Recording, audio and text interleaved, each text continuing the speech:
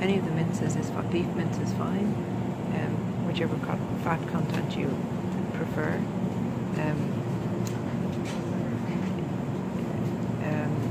If you're in the weight loss phase, going for a low fat mince may be preferable, but this isn't essential.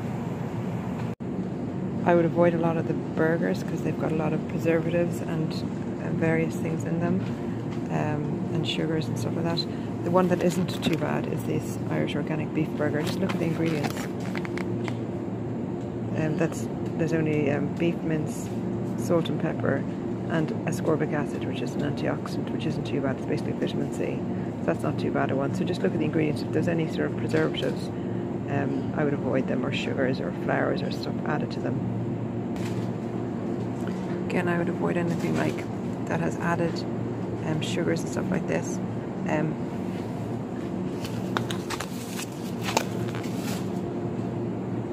Anything that ends in OSE, OS, is a sugar. So this one has got glucose syrup in it. So I would, that's the second ingredient, so I'd avoid that. Any of the steaks are fine, and there's lots to choose from in all the supermarkets. As long as they're not flavoured with anything sugary and have lots of preservatives in them. Just the plain meat is what you're looking for.